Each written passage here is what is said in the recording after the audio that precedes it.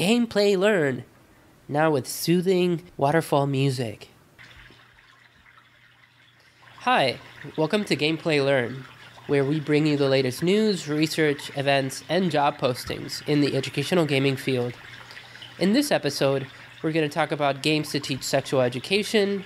We'll also talk about a Disney incubator for educational game startups. We'll talk about grants that you can apply for from the U.S. government if you are creating educational games. We'll mention a United Nations app competition to build a peace-promoting app. We'll also talk about how virtual reality can revolutionize learning. Our final segment will be on games to analyze history, plus our Game of the Month, which is an interactive story about the yellow fever epidemic in 18th century Philadelphia. Thanks to all our partners and collaborators for sending us news to incorporate into this episode, including the Games Learning Society Center at the University of Wisconsin-Madison, the University of Oklahoma's K20 Center, and Carnegie Mellon's Entertainment Technology Center. If you belong to a research and development center that does work on serious games, you should become our partner. All right, now for the news. So a game that's really successful at getting people to read difficult text is Minecraft. So the game has sold 50 million copies, and its 3 authorized guides, Minecraft Essential Handbook, Minecraft Redstone Handbook, and Minecraft Construction Handbook, have sold more than 6 million copies combined in store sales and purchases made through clubs and school fairs, according to its publisher, Scholastic. Arizona State University James Paul Gee, who's one of the leaders of the Center for Games and Impact, has spoken about how games can lead to learning outside of the actual game by motivating people to read wikis and forums about the game. The University of Wisconsin's Constance Steinkuhler, who's the head of the Games Learning Society Lab, has research that shows kids being able to read text at a much more advanced level than usual when it's about a game they like.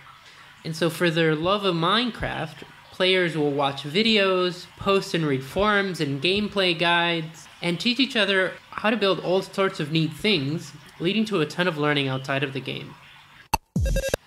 There's a competition to build apps that promote and examine peace that's sponsored by the United Nations Alliance of Civilizations, the United Nations Development Program, and Build Up. The competition awards the winning entries $15,000 in cash prizes and offers mentoring, advising, and publicity from the Games for Change organization.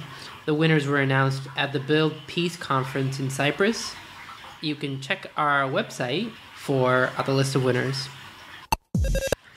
Virtual reality continues to expand. Google led a $500 million investment in a company called Magic Leap, based in Florida. Virtual reality is being used in all sorts of fields for all purposes, including by researchers at the University of Houston to help people overcome addiction by immersing them in environments where they would encounter addiction triggers. There's a company in the UK called 4D Creative that builds immersive customizable pods for classrooms where any image or simulation can be projected on.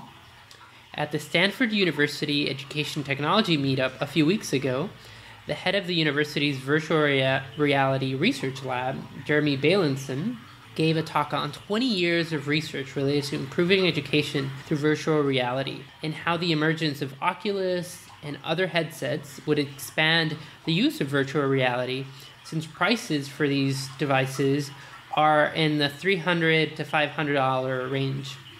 Professor Bailenson gave a number of examples of how virtual reality could improve learning. So one example is what's called the virtual reality gaze. And so experiments show that students pay more attention to a lecturer if the lecturer looks at them in the eye. In a classroom of 50 students, a lecturer can only look at each student 1 or 2% of the time. But with virtual reality, you can increase that to any percentage you want for every student. You just program the virtual imagery of the lecturer that each student sees.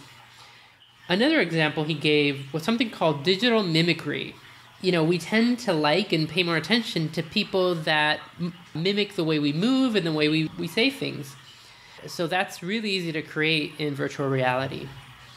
He also spoke of what's called the optimal colleague effect, where if we see others around us studying, we're more likely to study.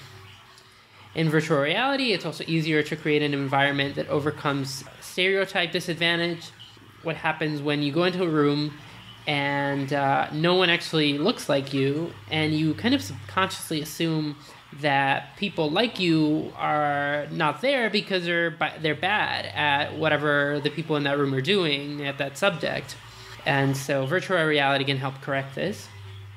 He also talked about how recording student movement can be used to predict outcomes and learning, and that this could be a novel way to assess and evaluate learning.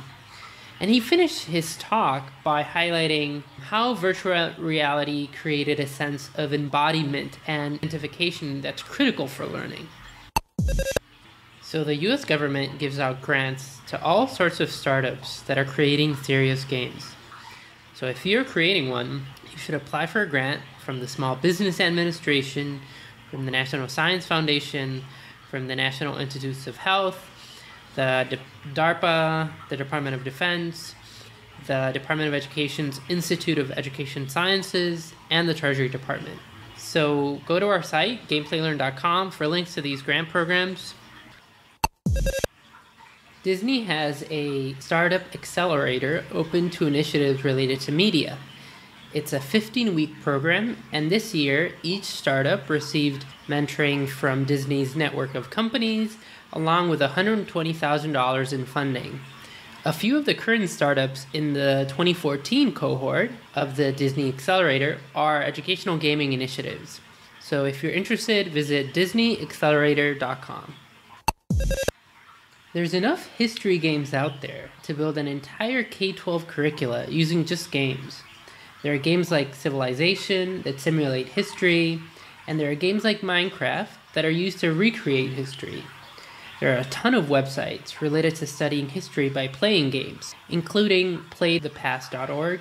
I particularly recommend Troy Goodfellow's article on his own site, analyzing how nations' histories influence how they are portrayed or can be played in strategy games. There's a terrific book called Gaming the Past, which explains how to incorporate history games into schools. Its author, Jeremiah McCall, gave a great presentation a few years ago at the Games Learning Society conference at the University of Wisconsin-Madison. And a short history game on the American Civil War recently won an award at the Meaningful Play Conference at Michigan State University. And Valiant Hearts, The Great War, a game on World War I, got 2 awards at the 2014 Game Awards. Our Game of the Month is a wonderful interactive story called The Fever, in which you play a young doctor trying to save his family while treating patients during the devastating yellow fever epidemic in 18th century Philadelphia. The creator of The Fever, Rachel Ponce, did graduate work at the University of Chicago on the history of medicine. The game is terrific. It's a lot of fun, even uses gamification in effective ways to increase replayability. The most important part of the game is how it manages to convey through gameplay the feeling of panic when a deadly epidemic is killing people all around you, including your family. You embody a doctor and experience what it's like to live through that difficult time. For links to The Fever and to the history games and sites and resources that we just mentioned, visit our site. Meditation is very useful to relax, center oneself, and it's been scientifically proven to heal emotional and mental illnesses like depression. I teach Stanford's 4-credit meditation class, and for the past few years have tried a number of meditation games and simulations.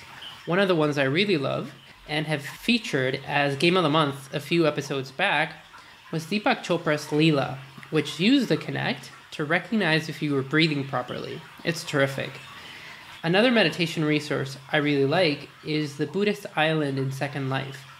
It's lovely, peaceful, and offers free meditations guided by a teacher that's controlling an avatar. There's a couple of virtual reality meditation games that are actually coming up that use the Oculus Rift to increase immersion. One of them won the Most Innovative Game Award at the Meaningful Play Conference at Michigan State University. Another, called Deep, uses both the Oculus and a peripheral that tracks the player's breathing to influence the game. Another of these Oculus-based meditation games that will soon be released is called Sound Self. You play it by meditative chanting. We have links to all these on our site. There are a number of games that teach concepts related to sexuality. Some of these games and simulations are web-based, some are tablet-based, some are card games, some are graphically accurate with regards to anatomy and sexuality, and others are more abstract and suggestive. A number of these games were created in game jams. So let's review a couple of them.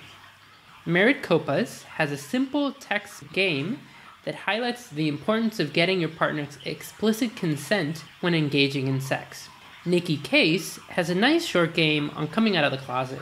Lindsay Grace at American University's Game Lab has a game about safe sex called Leslie the Lover that's playable on Android devices. Then there's Happy Playtime, a game for girls to learn how to masturbate, in which users simulate various techniques by moving their fingers over their touchscreens in certain patterns and at certain pace. Another game is How Do You Do It, which is about a kid imagining how sex is like by manipulating her dolls. A masterpiece of the sexuality genre is a game called Dysphoria, which is a very clever and original simulation of what it's like to go through hormone replacement therapy for transgender individuals. Luxuria Superbia is a wonderful and colorful game that deals with the importance of pacing and self-control during sex. In it, you use your fingers to touch flowers in a magical tunnel that talks dirty to you in the loveliest of ways. Then there's Queer Power by Molindustria, which highlights the concept of individual variability when it comes to attraction or lack of attraction to different genders and bodies. There's a card game by Naomi Clark called Consenticle about aliens and their slippery tentacles. In Consenticle, you also deal with issues of consent, pleasure, and even incorporate a few kinky sex acts. There's also games that, even though they don't actually teach you much about sex, they might help break the ice and make an issue less taboo. One of these games is called Tampon Run, where your character has to run around throwing tampons at people. In related news, the University of New Hampshire recently got a $500,000 grant to develop an education game to prevent sexual harassment on campus. A 2013 National Parent Survey conducted by the Joan Gans Cooney Center, which is part of the Sesame Workshop, found that 71% of young children live in a home that contains at least one smartphone, and 55% of children have access to tablets. So the same survey indicated that 35% of children between the ages of 2 and 10 use educational apps at least once a week. A 2014 teacher survey by the Cooney Center found that 74% of K-8 teachers report using digital games, 80% of these teachers use games at least once a month, and 55% of these teachers use them once a week. There's a couple of good websites that review games for learning, including Common Sense Media, Parents' Choice, and of course Metacritic, which reviews all sorts of media. We have come to the end of this episode of Gameplay Learn. We also have a newsletter version of the show, which you can subscribe to on our website, and a YouTube version with images of the topics the news is about. If you want, also check out our Twitter. We update it with educational games job postings, upcoming events, and other announcements and articles we sometimes don't include in the show. If you have any tips on news, events, job openings, and other things related to the field that you think we should cover, send us a message through the contact form on our site, gameplaylearn.com. Thanks again for listening. Feel free to share this podcast with your favorite people in the educational gaming field. We'll be back soon. Take care.